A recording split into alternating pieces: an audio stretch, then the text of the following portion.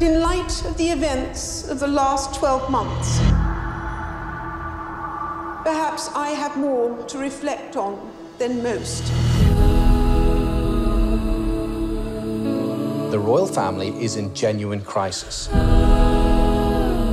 Have royal scandals damaged the country's reputation? The House of Windsor should be binding the nation together, setting an example of idealized family life.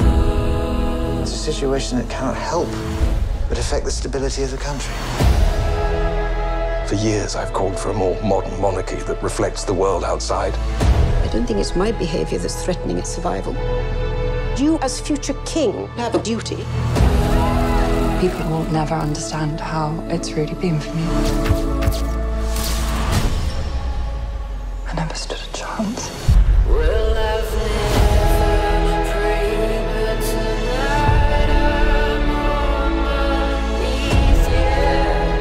She's at breaking point because of the way she feels she's been treated. They see her as a threat. Remember the one condition, the one rule. You remain loyal to this family. You mean silent?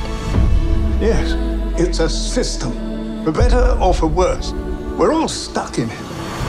It feels it's all about to erupt. She opens her mouth and hand grenades come out. She wants to tear down the temple.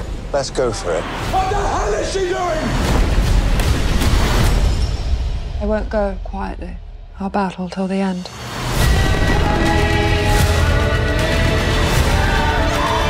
Our glories belong to the past.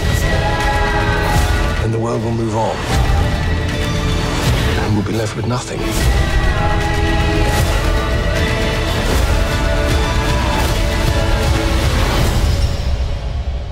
How did it come to this?